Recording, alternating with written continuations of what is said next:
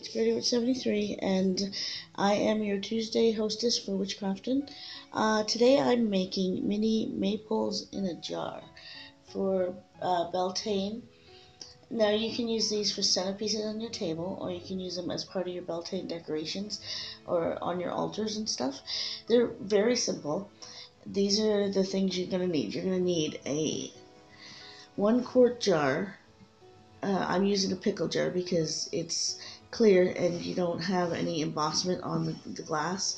If you want to use a mason jar, you're welcome to, but some of the mason jars, they have the logo embossed right into the glass, and I didn't want to use that because I want people to see into my jar later on. So I'm using a cinnamon stick because it smells nice, and and you're going to want red and white, either ribbon or embroidery floss or yarn, whatever you have on hand is fine, but you're going to want that. And then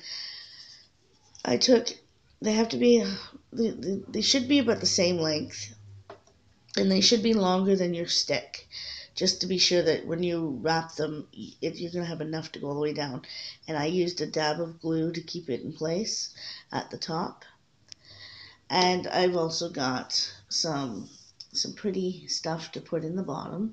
I've got some purple salt crystal. This smells like lavender. As I said, it's going to smell like a potpourri, so it's going to be lavender and cinnamon, and some rocks.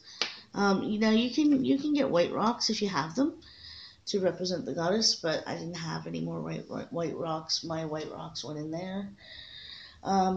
And flowers. I'm using store-bought silk flowers from the dollar store. Roses and lilies and stuff like that are traditional flowers for Beltane. It's all up to you. It's your thing if you want to do it. And I'm using, for the top, I'm going to use this piece of mesh material that I have. You can use lace if you like, if you want to make it even extra pretty. And some scissors. So let's get started.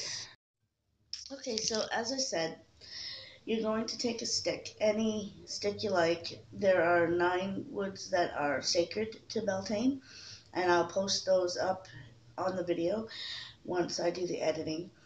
And you're going to take red and white, either embroidery floss, ribbon, if you have thin enough ribbon, because remember, these are going into quart jars, so the ribbon can't be too thick, or it's not going to look right.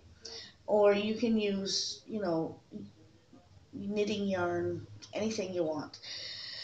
And what you're gonna do is you're gonna take the top and you're gonna dab some of your hot glue right here, and then you're gonna let it stick. And you're gonna want to crisscross, have your whites going this way and your reds going this way, in like a T shape. That way, when you start doing your weaving, you will end up with red and white, red and white, red and white, all the way down. Now, what I'm doing is I'm weaving it through each side. If it was underneath, then it goes over top the next time. And you just keep doing that. You crisscross them over. The underneath one, crisscross it over top one. So you'll end up with like a pattern. You see the pattern? It says white, white, white, red, red, red, all the way down. And this is fairly simple. This is the most time-consuming part right here. After you get this part done, you can get started on putting your jar together. So, and once you get to the bottom, you're going to tie it off. Okay, so this is what it's going to look like. When you get it down to the bottom, you're going to take your thread at the bottom, like this, the 2 that are at this side, and the 2 that are this side separately. And you're going to tie it in a knot. And you might unravel a little tiny bit at this point. That's okay. It's no great problem. Everything can be fixed. You just tie it tightly. Tie it as close to the wood as you can get it. And then you're going to do the same on the other side. See where my knot is? Okay. So, all the way down, you're going to see a pattern, okay? On this side, it's red over white, or sorry, white over red, all the way down. And on this side, you'll see the red over the white, and then white over the red. So don't get, don't get too worried if it's not completely perfect, because it doesn't have to be. You're going to take your jar and just take your glue. At the bottom where your thread is, just put a nice generous dab of glue on here. Now, I'm going to use a chopstick just because I can't get my fingers into the jar to make sure that all my thread is at the bottom. See what I've done here? Put my thread down there at the bottom. Move it around with the chopstick. And now you can add whatever you like to it. This is the basic. My stick is a little bit crooked, but whatever. Okay, so they smell so good. They smell like lavender. I think I said that already. But you just stick them in the jar. Try not to like just drop them in because you could break the bottom of your jar and you don't want to do that.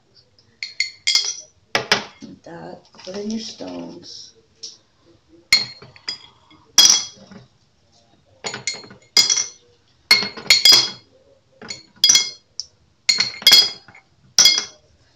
And you're going to put in your pretties, whatever you've got on hand. I used this.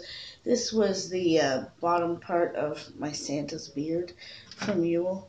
He had a really long beard and I cut some of it off.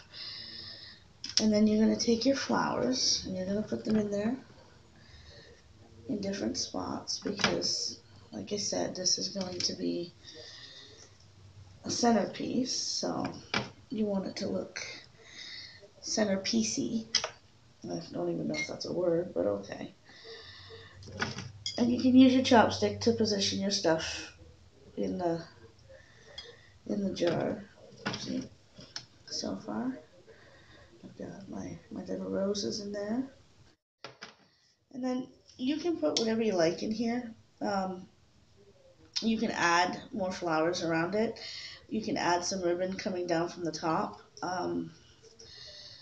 I'm not going to do that today. You put your top on, take your beads, and I'm using red and white beads to go around the top. You don't have to use beads, you can use ribbon. It's whatever you feel like doing. And you can glue this into place with hot glue, or you can just leave it as is. And you've got a pretty little centerpiece all ready to go. Now, I trim this stuff because I found it was too long. But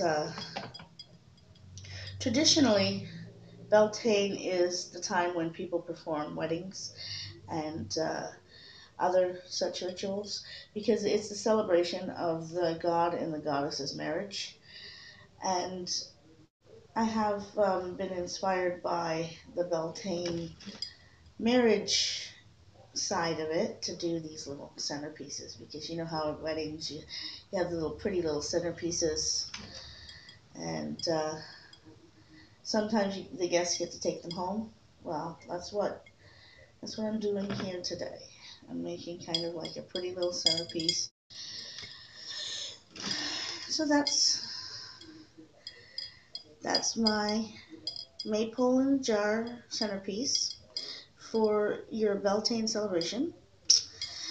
And I hope that you had fun today and that you'll come back and see me again. Blessed be everybody.